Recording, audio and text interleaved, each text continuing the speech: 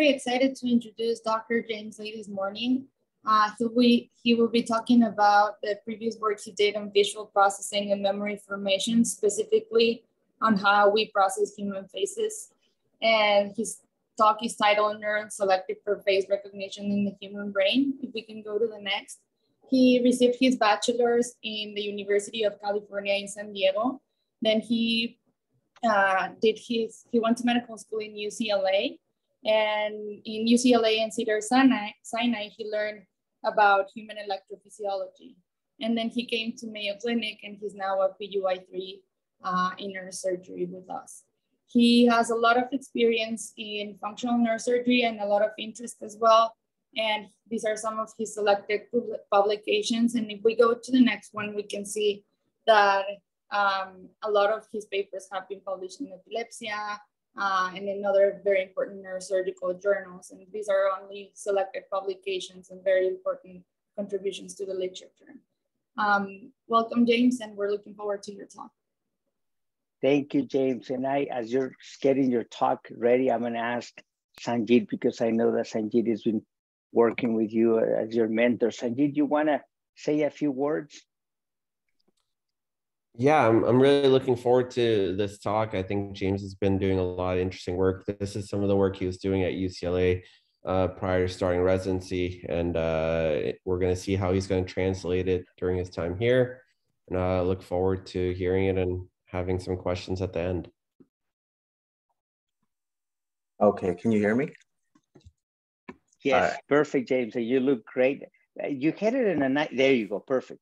I'm gonna snap a picture of you with your title. I just did. All right, thank you, everybody. Thank you. So this year, one of the projects that I'm looking at is an extension of my prior single neuron work involving visual recognition memory. So our ability to recognize and familiarize a person's face is a crucial part of our human experience. For example, when we meet a friend, our brains tap into both our conscious and subconscious to remember their facial features, emotional expressions, and form eventful memories. And this ability to form meaningful social interactions with our family and friends define one of our most important aspects of our lives. So let me give you an example here. I give you two pictures here, and one of them is me and another is a famous Korean actor. And can you tell which one I am? It may be difficult, objectively speaking. Both of these pictures have two eyes, a nose, and a mouth.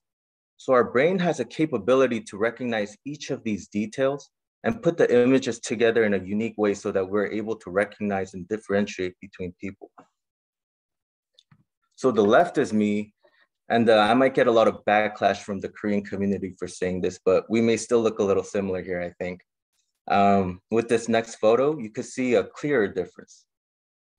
So this example that I'm showing you suggests that our brain seems to utilize a variety of distinct circuits to do this in addition to knowing facial features. So we use color, background and context and emotion, etc.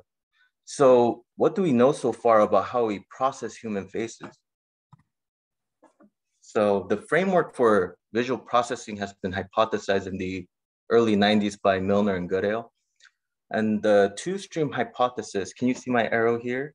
The two-stream hypothesis describes the dorsal and ventral pathway, starting from the primary visual cortex. So the ventral stream has been thought to propagate the primary visual signals to the temporal areas in the limbic system to process what you're seeing.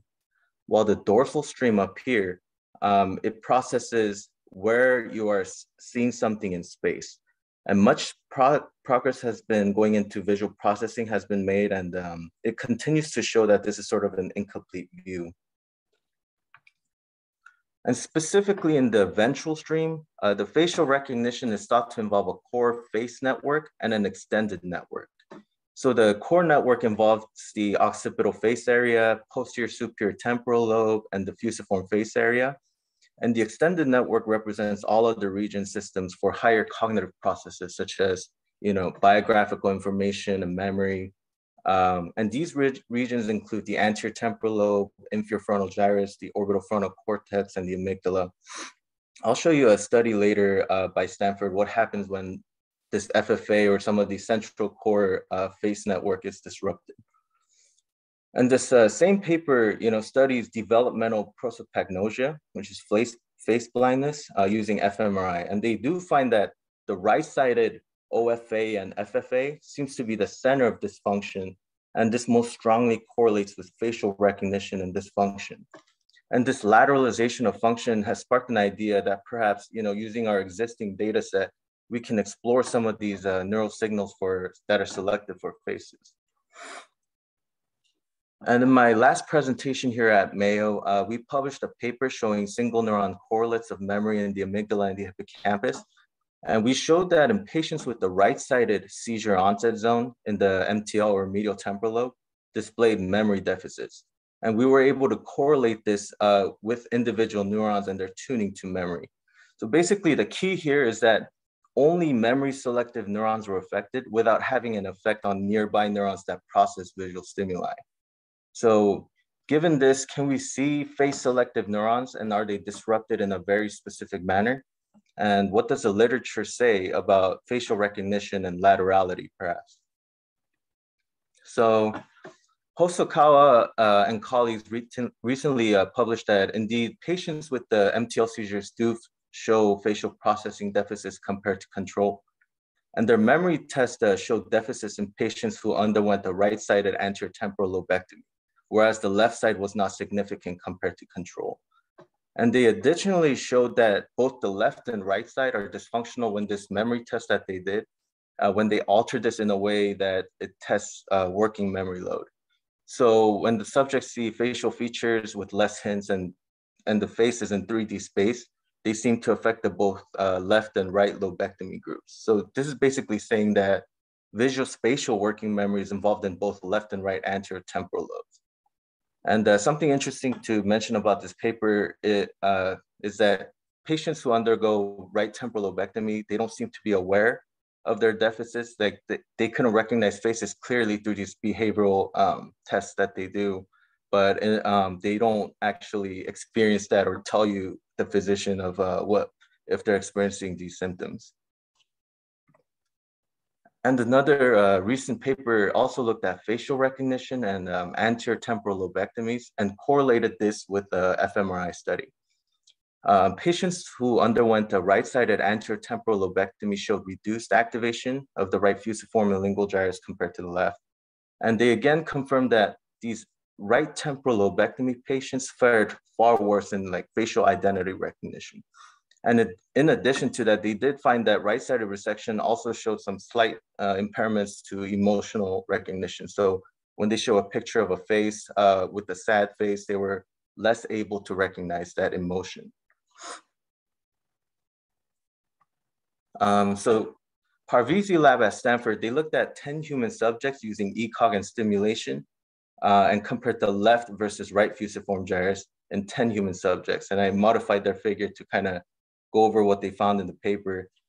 The patients who underwent a left-sided fusiform gyrus stimulation, the patients only reported phosphene. So this is kind of like seeing lights and floaters, but the ability to recognize the face, that remained intact. And with patients who were stimulated in the right fusiform gyrus, there were interesting perceptions reported by the patients, such as looking like a different person, the face metamorphing, and the person looking like a cat. So as you can see here, the conscious perception of faces were disrupted, and it's just not simple visual floaters. Using the prior data set that our lab has published before, I'm currently looking at the single neuron responses when the subject views a picture of a face during a memory task. So basically, we show the patients implanted with electrodes 100 images to remember in the learning block. And after about 10 to 15 minutes, we show them another set of 100 images, 50 of which were shown in the learning trials and 50 were completely new to them. And a good proportion of these pictures that we show them contained human faces.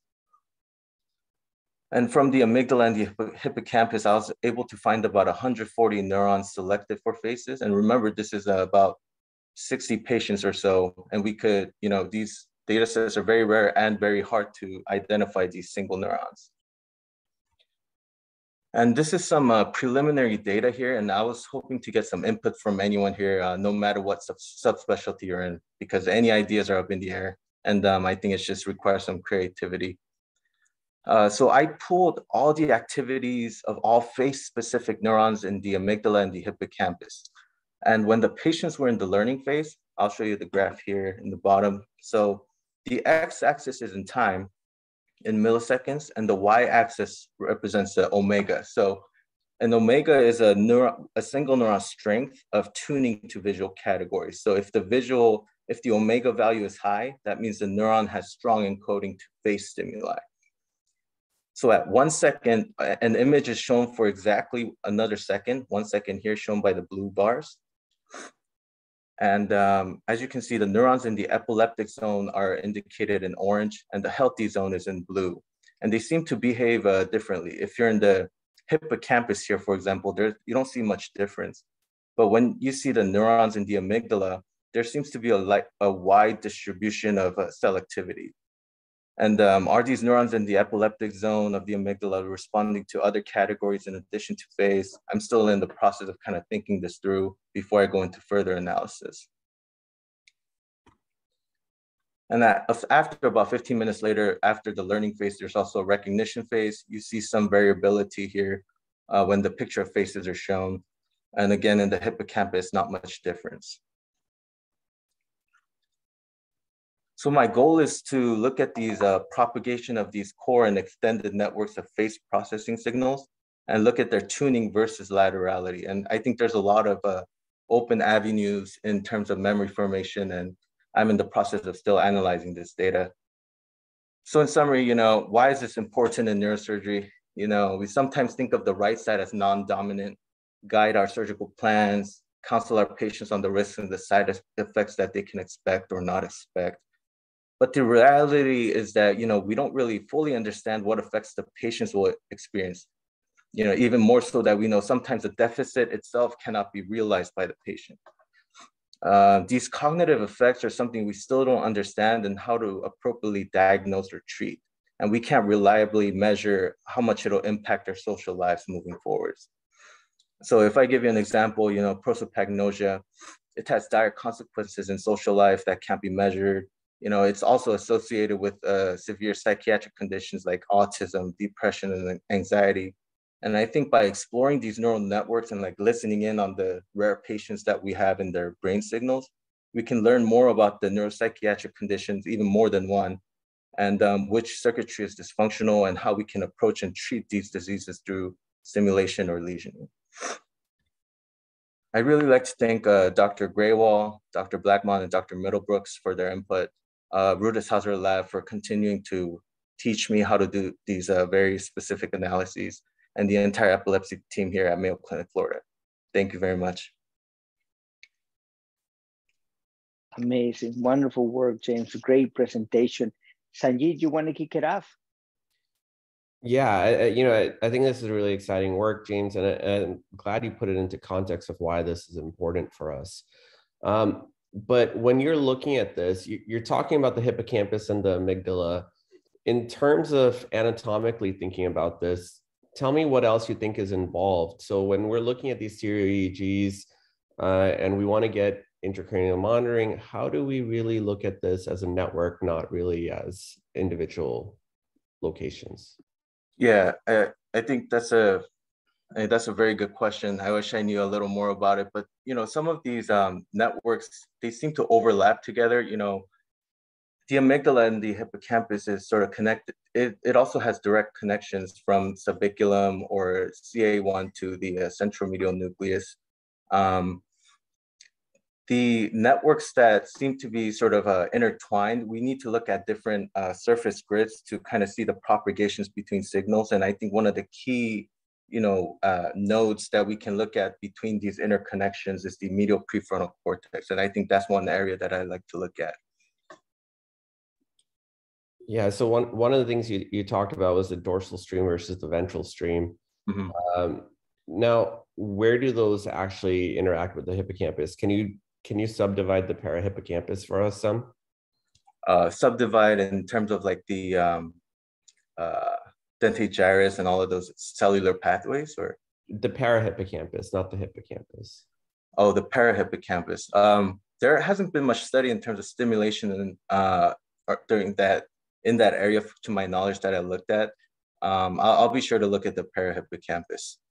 Yeah, so we're basically, I think, to put it into context, we're trying to compare visual working memory, right, which is what we're doing constantly, with visual long-term associated memory, right, which is how you're encoding this.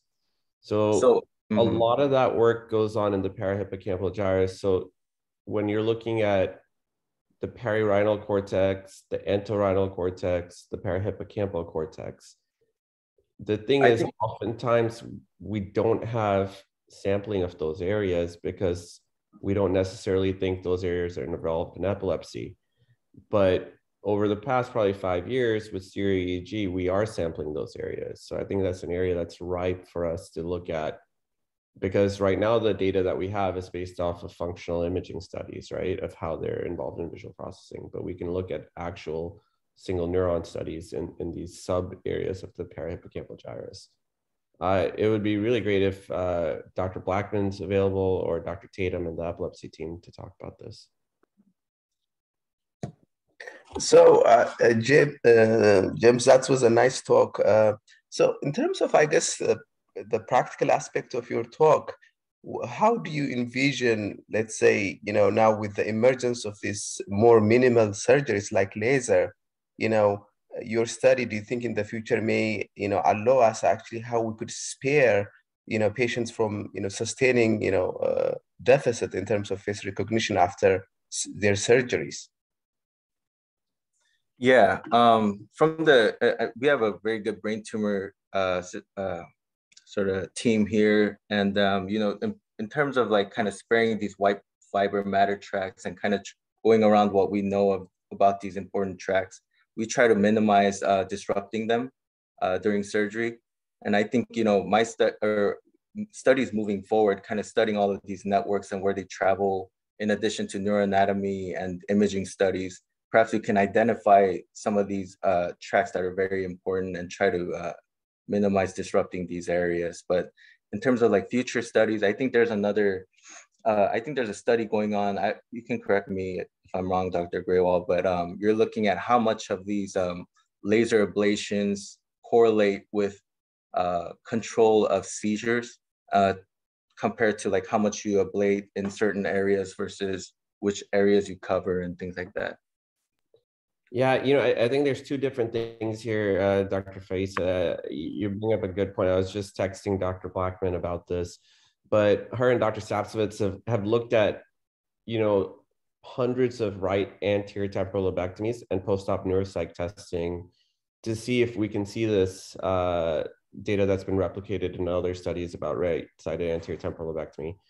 But what's interesting is, do you think this is truly fusiform gyrus, or is it parahippocampal and hippocampus, right? Because in laser ablation, we're still going to take the parahippocampal gyrus as well as the hippocampus.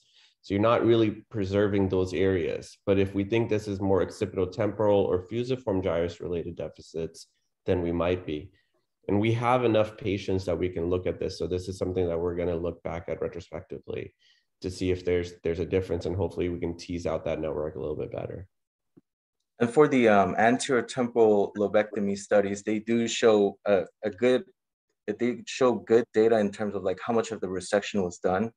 And I think they do mention that all of these patients did get parahippocampal resections, but it's in terms of like their memory deficits and facial recognition, that's sort of unclear. They can have like sort of weird results there, but for sure, fusiform gyrus on the right seems to have an effect.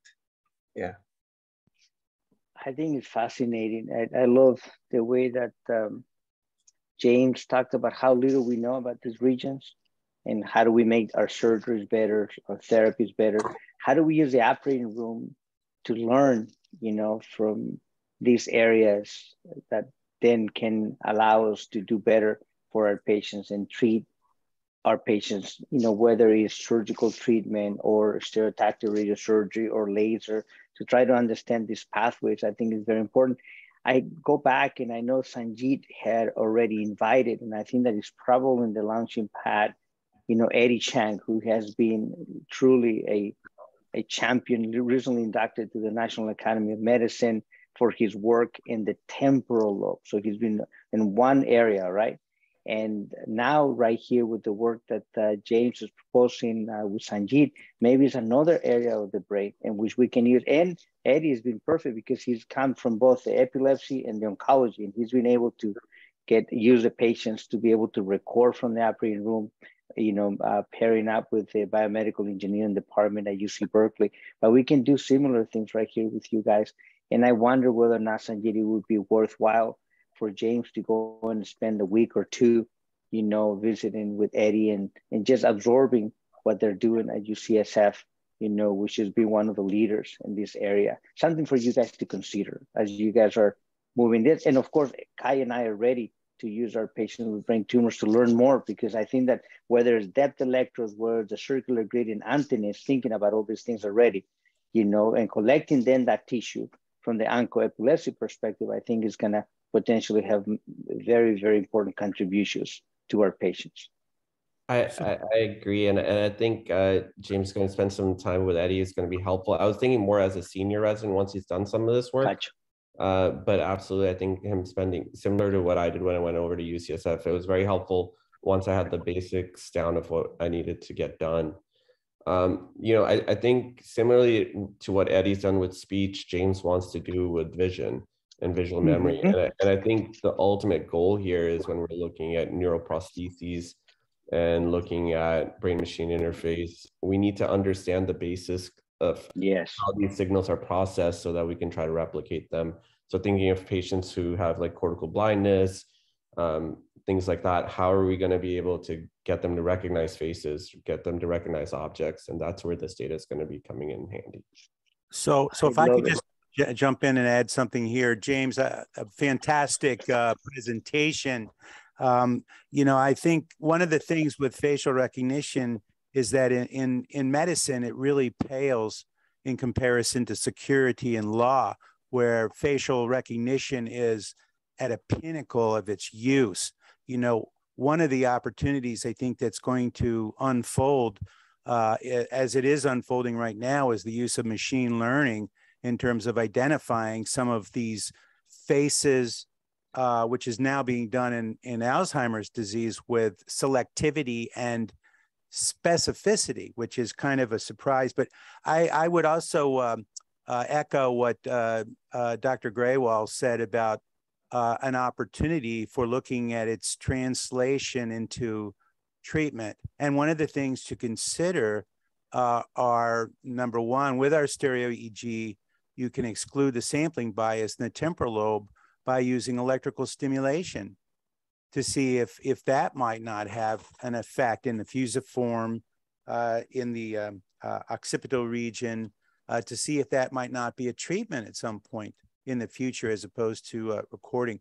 Another thing is I was happy to see that you had Karen involved in this too, because with your difference that you show between the amygdala and hippocampus, as Dr. Q pointed out, mood is super important in terms of what we see and how we interpret faces. So, it's probably, as you know, important to identify the mood aspect as well as the cells that encode for facial recognition. But beautiful talk. Thanks so much. Thank you, Dr. Tatum. Thank you, Bill. Go ahead. Was that Karen or? Yes. There? Hi. Yes. Perfect. Yes.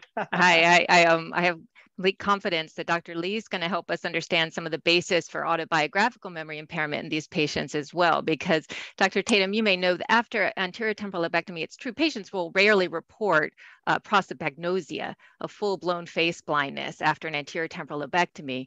But what you get are examples like a patient who said he approached someone to ask her out and had forgotten that they had dated for a while. So there'd be some, kind of dysfunction in face memory networks, and usually with an autobiographical component. So I think that this posterior to anterior gradient is what's so important, with the more posterior regions, that are less affected by anterior temporal lobectomies being more involved with perception of faces and integration of features, but the more anterior regions being involved in these complex autobiographical networks, so memories of people. Do they signal threat? Do they signal safety? And that's where the amygdala comes in to help route these specific faces and memories of people with action planning. What do we do? Do we avoid someone or approach someone? So I think Dr. Lee's going to really shed some light on this important dimension of human behavior with his research. I love it, Karen. And I think that's what I told,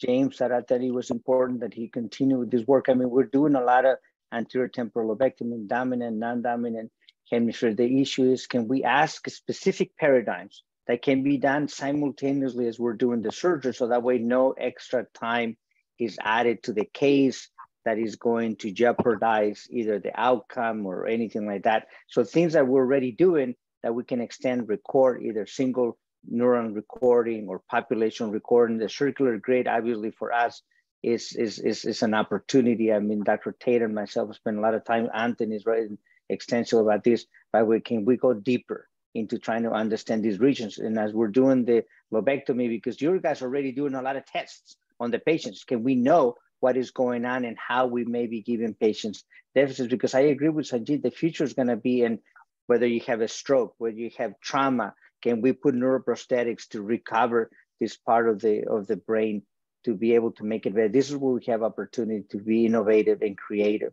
Or perhaps after I do the surgery, I create a deficit, and that patient that needs facial recognition, work in a Pixar for be able to do cartoons or whatever, we can begin to recover, or help them in recovery of function.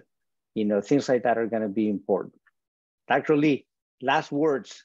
Wrap it up. Bring it to conclusion.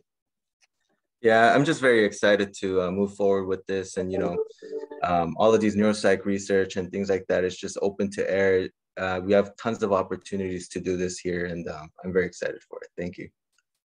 Beautiful. Well, we have over 90 participants from 11 different countries this morning: Brazil, Colombia, Dominican Republic, Ecuador, India, Italy, Mexico, Panama, Peru, Spain, and the United States. A lot of people that came in. This is a lot of tremendous interest. How do we use the operating room as an extension of the laboratory without compromising the care of the patient? I think that's a frontier. But I have no doubt between you, Dr. Blockman, Dr. Greenwald, Dr. Tatum, Dr. Feiza, our colleagues in biomedical engineering, the things that we're doing with wireless technology already. I know Diogo and I, we have a few patents that we put together with the Arizona State University for wireless technology for brain recovery, and some grants that we have. This is where we can extend this application. So tremendous amount of work going on. So great. Well, thank you, everybody. We're looking forward. Friday, we have our colleagues from Colombia. A lot of congratulations right there on the chats. As you can see from a lot of people, they were very, very excited about this. And thank you, Karen, Dr. Blockman, and thank you, Dr. Greenwald, for your extraordinary input. And of course, Dr. Tatum and Dr. Feiza, thank you for the Division of Epilepsy for continuing to help us and continue to push us beyond what we normally do in the operating room. We're very excited about our future. So, all right. Have a great week, everybody. Take care. Buen día. Feliz semana. Gracias, Gabriel. Gracias.